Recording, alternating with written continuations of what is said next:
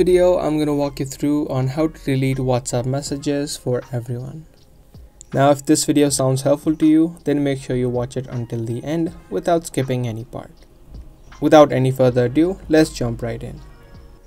Now, whenever you send a message on WhatsApp, you can just tap and hold on the message that you send, and then tap on the trash can icon on the top.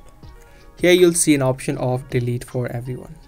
If you tap on this option, this message will be deleted for both you and the other person that you send, or if you send it to a group, it will be deleted from every person's chat.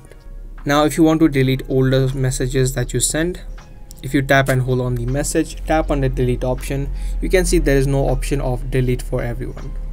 Now, previously what you could do is set the exact date of the message that you sent on your phone. So for example, this was sent on 25th February. Now, previously what you could do is set your phone date to that exact day, and you would have an option of delete for everyone. It's currently not working for my device, but you can try it for yourselves. So just open up your phone settings, open up the date and time settings, turn this off, and then select the exact date. So in my case, it was 25th February. I would just select that and tap on OK. For me, however, this is currently not working. By doing this, it does not let me open up my WhatsApp.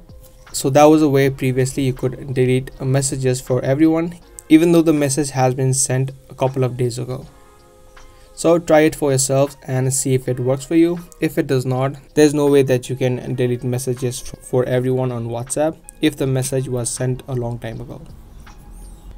So yeah, that was the video. I hope you guys found this video helpful. If it did, be sure to subscribe, share, and also give this video a thumbs up. I'll be seeing you guys in the next video. Thanks for watching.